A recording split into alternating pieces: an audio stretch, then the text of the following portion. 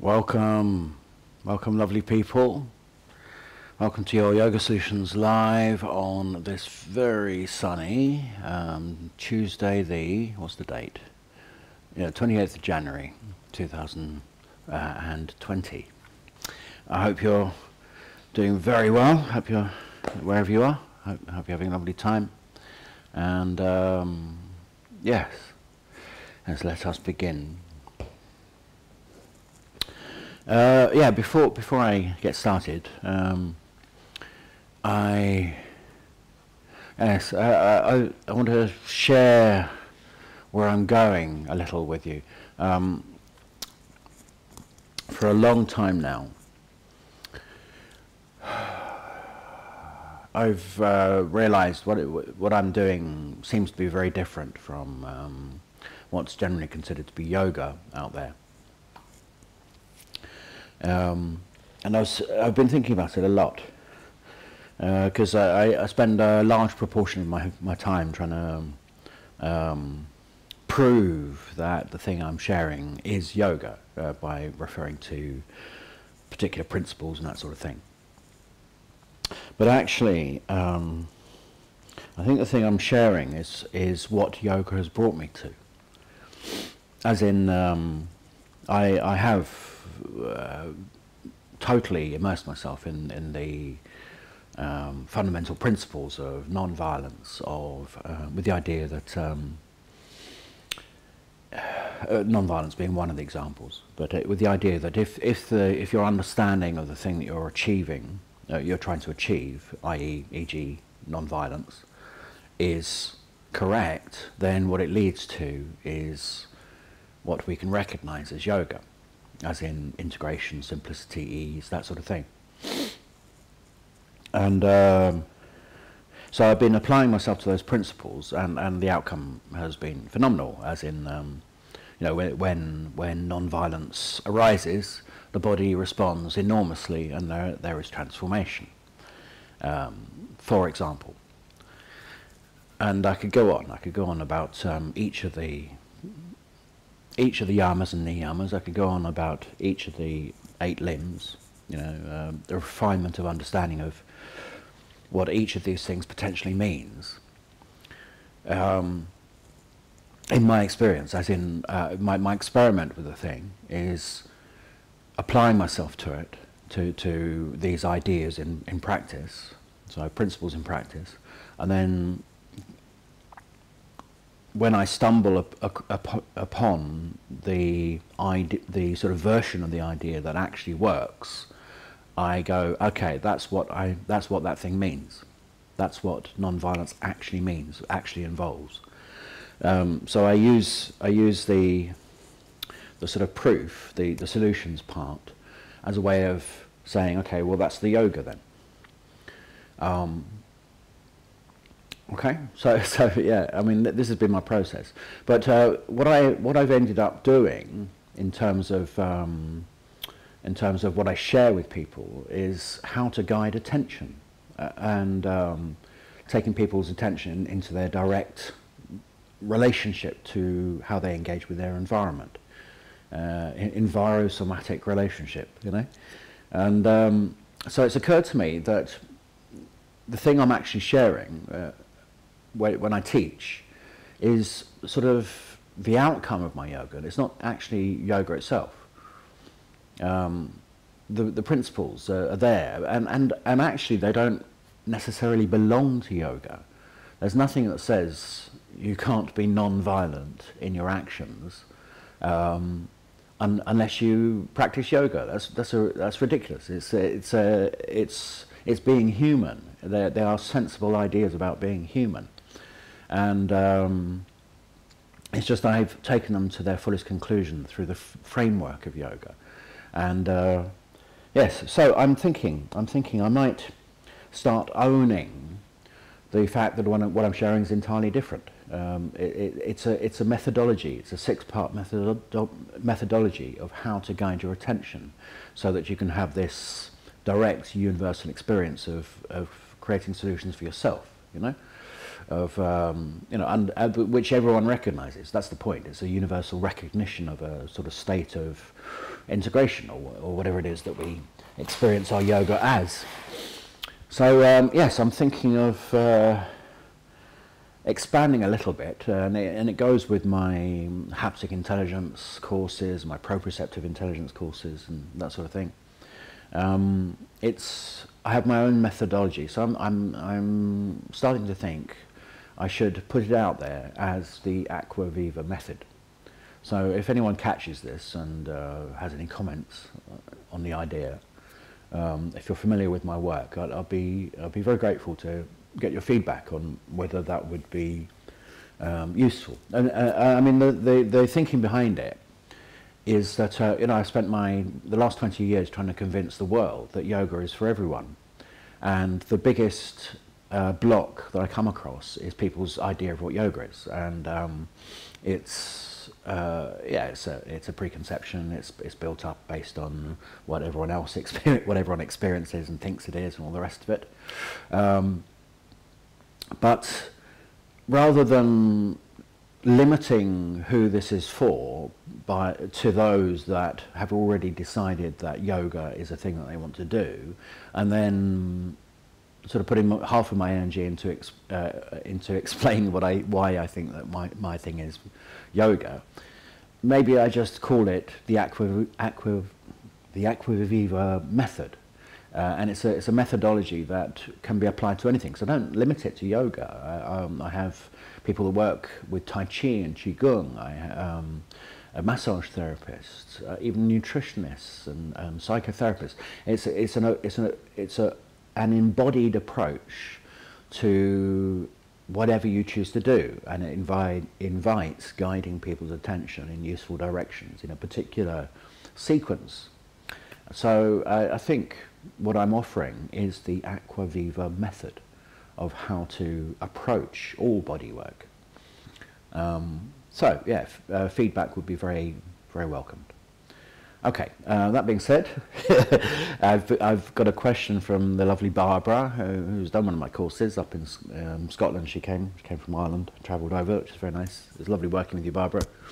And her question was, how about a good old-fashioned sun salute, which is a great idea. It's a nice and sunny day.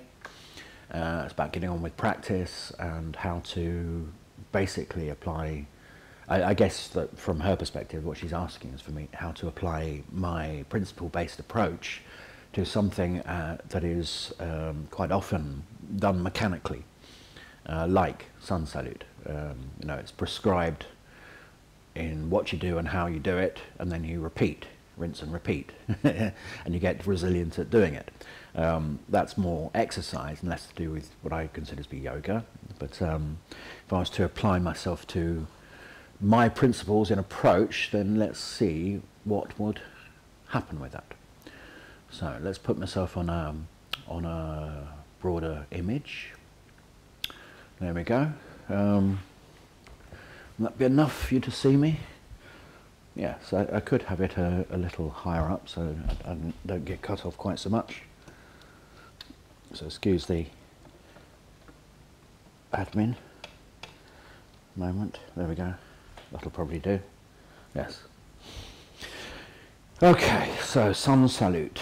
I will face this way despite the fact that the sun's back there.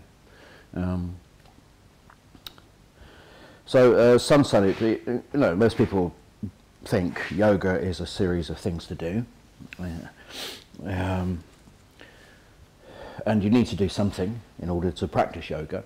But what I believe yoga is an attentiveness to the quality of what you're doing, and my thing is about guiding your attention in particular directions.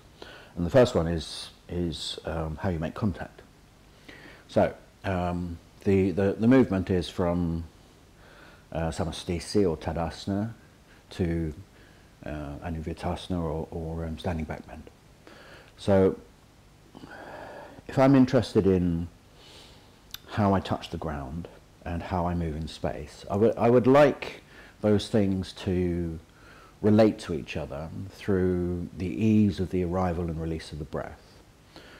So I mean, we can mechanically lift our arms, and that's very simple thing to do. But what you end up doing is basically you're just levering the weight of the arms up with muscles around the neck and shoulders. And I don't think it's the point of lifting your arms. It's a sun salute. So we need to have the quality of salutation. So there'll be something wholehearted in it. And what I'm doing is I'm looking at I'm sensing my touch. I'm allowing the weight to be a little more forwards so that I can let go of the ground. A little bit in the heels, but also in the middle of the body.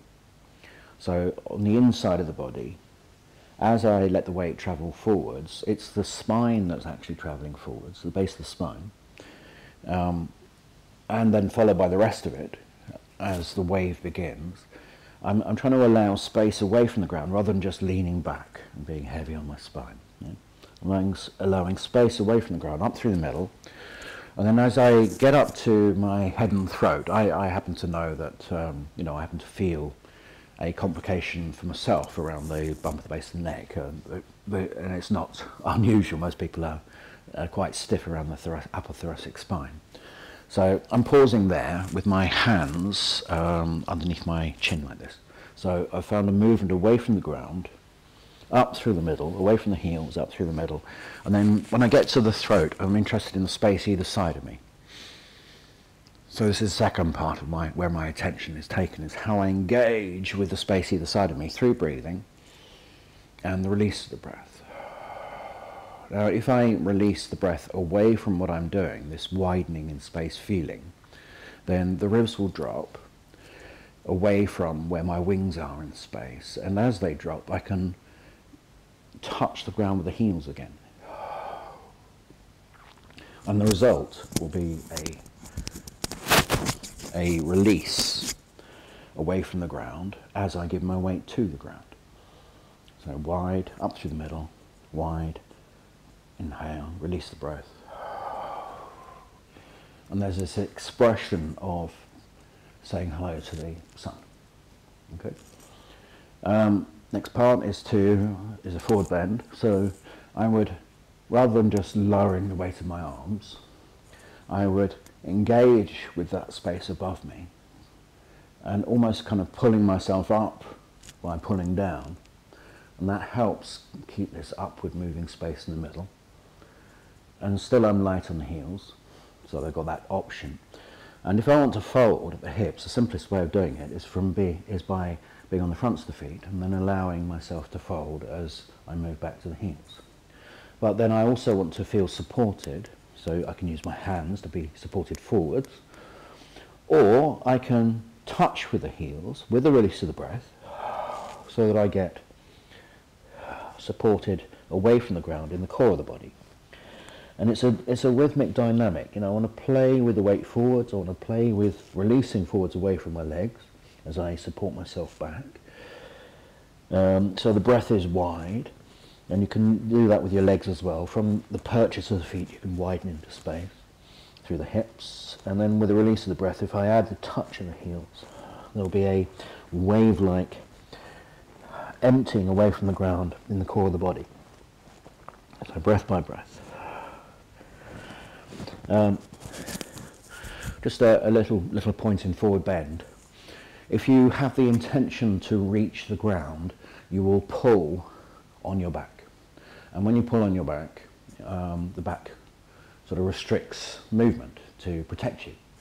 So this sort of playful arrival where you're playing with the weight forwards and then touching with the heels gives you more of a way of getting close to the ground, which isn't the same as lowering your weight. And actually, if you actually want to get deeper into forward bend, don't stretch.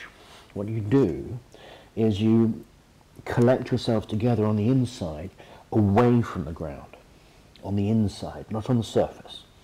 So if I'm hanging out here, supporting myself with my feet and my hands, then little by little, as I release the breath, there's a feeling of away from the ground, up through my thighs. Breath, as I release the breath, there's a feeling of up from the ground, away from the ground, through my core. So I'm sort of gathering myself together on the inside of what I'm doing. from my hands. There's a feeling of emptying the chest. As I release into my hands, I empty the chest away from my hands. So I come together in the ribs, I come together in the core, and little by little, as I gather together away from the earth and from the space all around me, it sort of brings the spine closer to the action without me stretching anything. The thighs coming up helps the sacrum come through the legs towards the feet, so I don't have to stretch anything on the surface to get there. And the gathering around the heart, the lungs and the ribs, underneath the wings, brings the upper spine closer to the body, closer to the chest, so that it can rest through your touch. Okay, so a little detail there, and I would, you know, if I'm doing a sun salute, I don't just mechanically go through it. I notice when there's something that needs attending to, and I spend a bit of time there. So back to the program. The weight goes forwards, I let go of the ground on the inside, I meet the space either side of me, I breathe, and then when I release the breath I can meet the earth beneath with my heels and the heavens above with my attention. I bring the heavens down so that the middle of me still feels light, and then folding the hips by moving from the fronts of the feet to the heels, but then using the feet to support myself as I travel.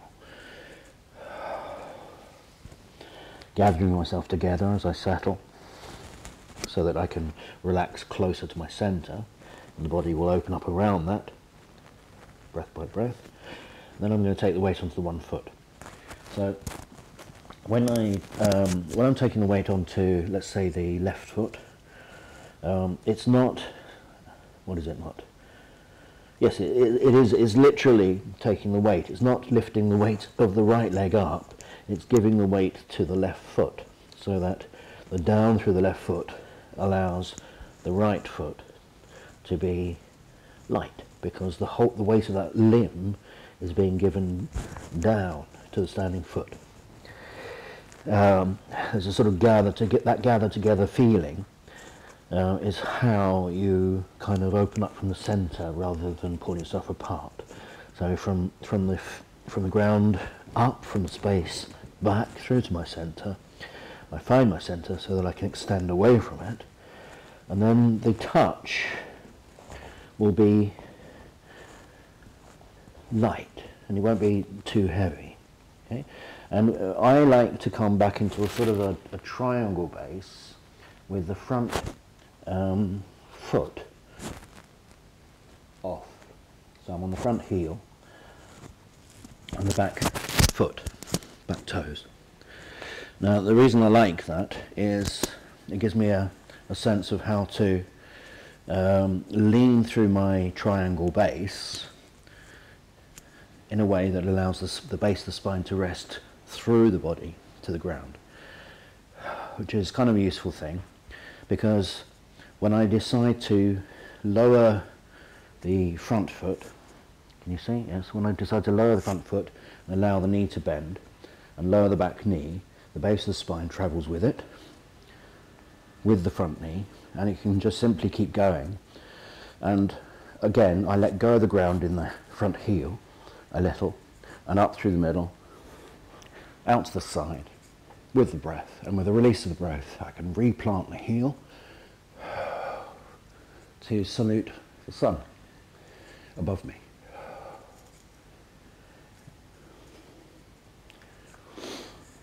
Okay, and then simple case of just bringing that knee back to meet, and so we're going to go in towards dog pose.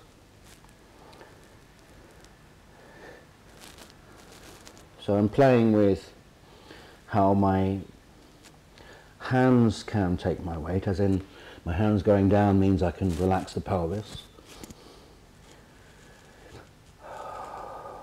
because the core of the body is supported away from the ground, and that's a sort of down and back towards me feeling.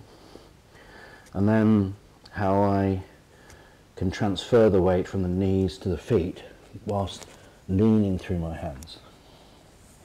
So I make a simple transition of weight, breath by breath. Now there's a little bit of well, one of the instructions in yoga is to get the heels to the ground in dog pose. It's a bit of a red herring. It's just the intention actually to find support from the space behind you as well as the touch of the feet on the ground. So pulling the knees back to straighten the legs and pushing the heels down does not give you support. It sort of distorts the joints and leaves you kind of stranded in some ways. But whilst you trust your hands, the hands opening a little to give you a sense of support back from the hands, the way we open the legs is by using our touch to grow, to widen into, and then meet the space behind you. So that right now these thighs are totally soft. The kneecaps are not pulled up, but the legs are opening fine. And they open with the release of the breath a little more, because that sense of the heel away from you helps the core of the body empty away from the ground. So you end up with that dog pose feeling. Then the job is to work out how to continue to support yourself as you bend the knees. So you stay leaning through the hands, and if you feel yourself catching weight with the knees, it's because you're pushing your weight against your knees. So the same sense of sort of squatting towards the feet, but you'll find that the buttocks get a little more involved as you arrive on the ground. And then from being on your hands, your head, your knees and your feet, we're going to move forwards towards something like cobra pose, or face-up dog, or whatever you want to call it. And this, with the hands on the ground and the elbows off the ground, you're sort of inviting a little bit of openness from the upper thoracic spine, which is very useful for any kind of back bending movement. So there's a sort of pressing down through the hands that assists that, but also a dragging yourself towards the hands that also assists the lightness of the head with that extending response going on. But the thing that actually sends you forwards isn't the pull of the hands, that's just there as part of your support. The thing that sends you forwards is the push of the feet. And when the feet push away from you, it'll cause a flexion response. So if you do that with the release of the breath, the feet pushing away from you will send the tail forwards in a flexed response. The hands pulling towards you means that once you're over the hands, you can sort of let go, once again, of the pelvis and legs, and the effort in the legs and feet, and drag yourself through a little. Okay, so it's not, we're not trying to get the pelvis to the ground, and we're not trying to bend the back, we're not trying to be heavy in the pelvis, but we're leaving the legs and pelvis behind as we drag the core of the body through. So you should feel your belly open up as you do this, and the upper spine open through your shoulders. Okay.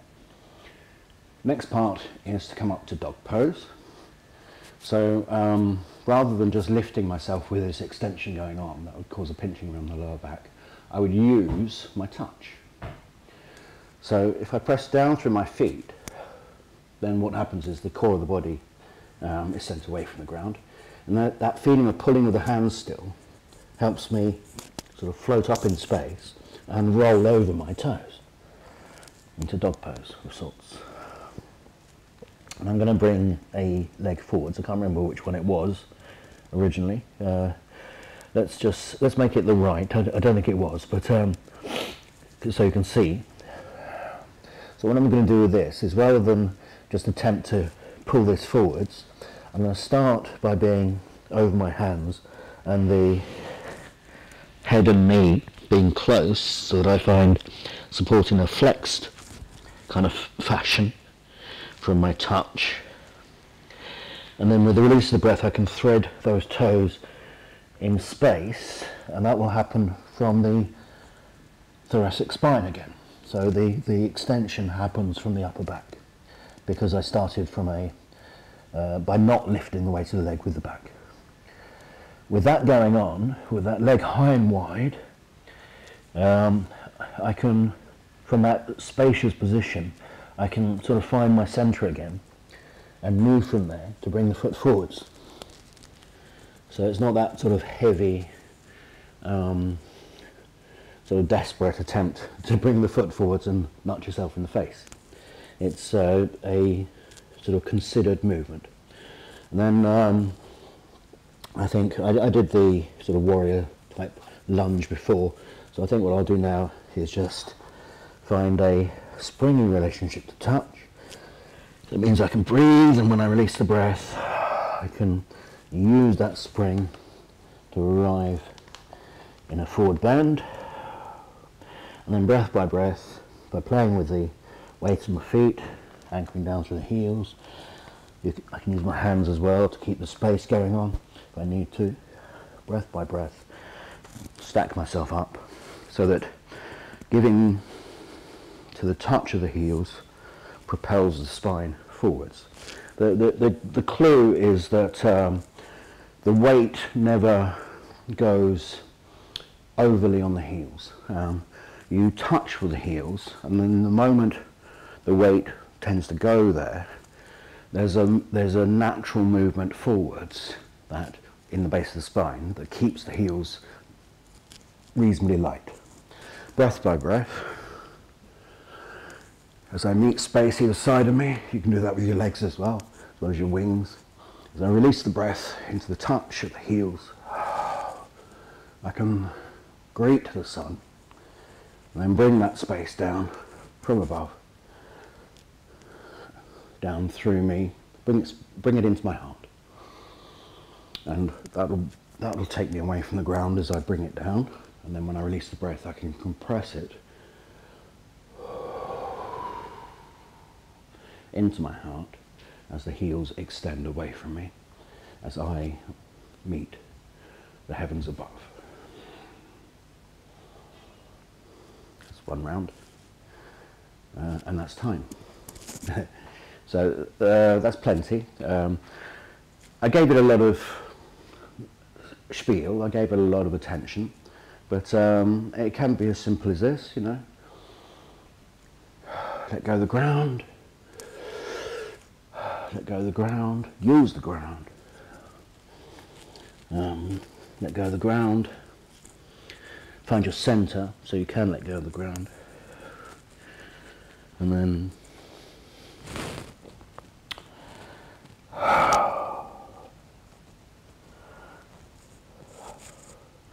let go of the ground, meet space, use space to touch the ground, find your centre. It's, 1, 2, 3.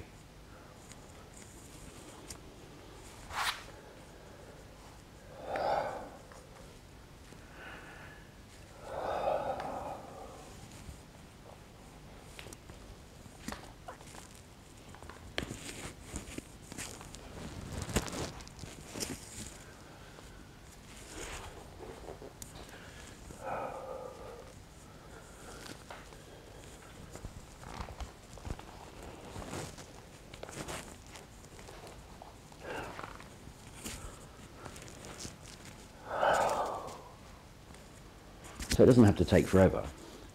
It's just where your attention is as you practice. So I think that'll do. Hope that was interesting. Let's see. Is that the one?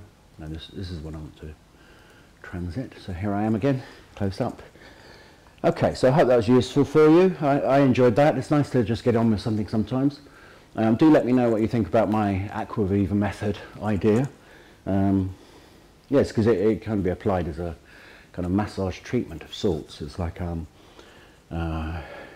both myself and Abigail do this for people, is that you get gifted the yoga through external manipulation, as in I sort of move a limb, I feed the joint back to where it's meant to be, I connect to your foot, and and so yeah, give me some feedback about what you think about the idea of expanding the well, the nomenclature, the name of what I do into the Acquaviva method. And so it is as something that can be applied to yoga, but it can also be applied to anything else you want to do. Because, you know, I work with athletes, I work with sportsmen, you know, golfers, jockeys, massage therapists, in how they use their own bodies. You know, it's a body work umbrella system. So anyway. Yes, and I hope that was a useful look at Sun Salute for you. I'm sure there are many other versions out there that are completely different from mine, but it's all about the intent, I think. In terms of what I've got coming up, not a great deal. I'm coming up to London once a month. On the 5th of February, I'm doing some one-to-ones. You can book a slot there. There's a couple of slots left, I think, at London Bridge. It's a student's flat, and she lets me come and use it once a month. And I think there's a couple of spots left this Wednesday. No, next Wednesday. Wednesday the 5th of February is the next one. You could always work one-to-one with me online, or come to Hove and book in to see me there. That's the rest of the time, but when I'm not busy doing these sort of things, or on retreat, or doing a workshop or whatever. Otherwise, workshop-wise, I've got. Let's see, I've got Heart Twickenham coming up at the end of March, I think. That's the nearest open workshop, live workshop. Yes. And yes, other than that, I'm busy with my online courses, you see. So I've got the proprioceptive intelligence course running at the moment. It's live and direct, and it's being recorded as we go. So there are a couple of people that are already doing it via the recordings. You still get your 3 one-to-ones with the course. It's a bit cheaper than taking part in the live sessions, but you can book that anytime, as you can with the haptic intelligence. Just because it's not going on doesn't mean it's not in my teaching. It's an essential part of my methodology, if you like. So yes, you can book those online on my website. And what else? Oh yes, May, bank holiday weekend in May, end of May, I think, through to the 1st of June. I'm doing last weekend of May, in fact. I am in Cyprus, in the Soul Space place. It's near the south coast, and yeah, it reminds me I've got to get my flight today. Yes, do come along. There's Soul Space. You can find them on Facebook.